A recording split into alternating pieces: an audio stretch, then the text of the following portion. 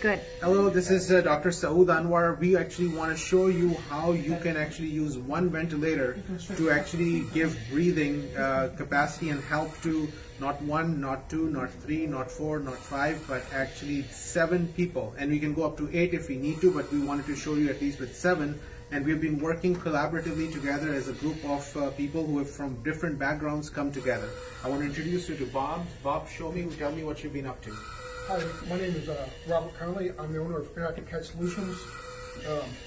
Less than 4 days ago, I got contacted by email if I could help out with coming up with a method of applying 4 hoses from one ventilator to 4 people. First thing I got was a hose from the anesthesiologist, and we did our first trials yesterday. Came out with mixed reviews. We had problems with the ventilators interfering. So I came back, I redesigned it yesterday morning. I sent the files to Kevin Dyer at Interpro Models.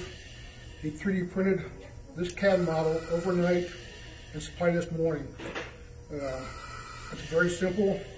It has 4 filters with a coupling that goes directly to the ventilator. There's no issues with interference between the round filter or the square ones. Good. So with this concept, what we've been able to do is this actually goes inside the inhalation as well as the exhalation part of the ventilator. And then these are the filters which can come together. This actually has 4 options. So the patient can we can have 4 connectors with one ventilator, and each connector can further be divided into 2 or more branches if we need to. Here we have Marvin. Marvin is a respiratory therapist, my star. You've seen him before do the good work.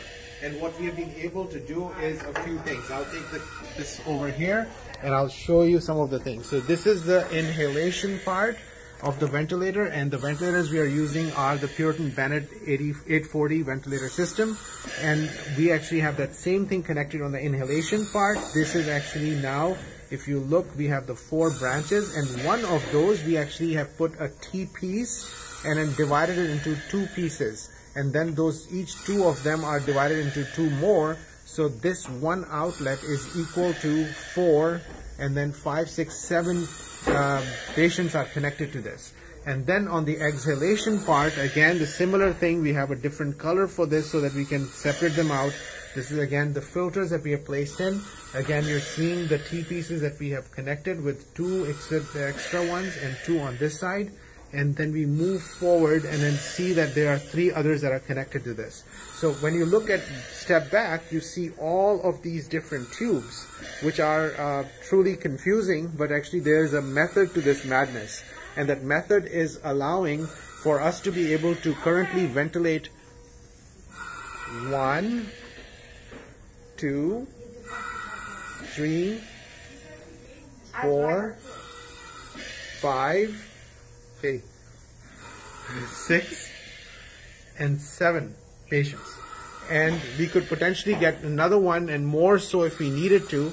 And here's the way to do this. What we have done is, and this is for the pressure control mode, and the inspiratory pressure we have kept at 25. With the inspiratory pressure of 25, we are actually getting a tidal volume of 3,241. Now that number scares you, but you have to divide that by 7, and it comes down to 470 or 450 something, which is exactly what you would want on these patients. So inspiratory pressure of 25 that you set up, and then we're obviously using 21% because we don't want to waste the oxygen in the hospital. And we put a PEEP of 10, and we can go up on the PEEP more so. But each one of these patients are getting a volume based on the exact settings that we have set up, and we are using the pressure control ventilator. And with this mindset, with this strategy, we can actually do ventilation for 7 at this time, but far more. You want to add more? Nope, that is it. It's just a concept that works in a simulation, and if it comes down to mass casualties, this is a concept that I believe can be tried in the field if need be to have a clinical trial. Good. Concept works.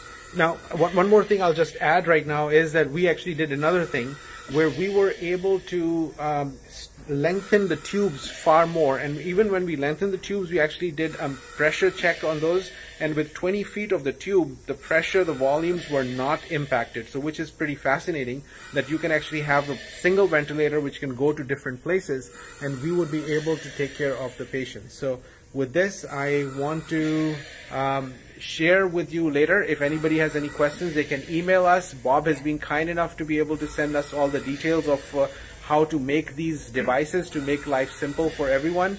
And please, if you have any questions, reach out to us, and we should be able to help you save more lives. I have one thing to follow. The files to be 3D printed are open source, so anybody that emails me at bob@intcadsol.com can have a free model for 3D printing. Perfect. Thank you. Thank you. All right.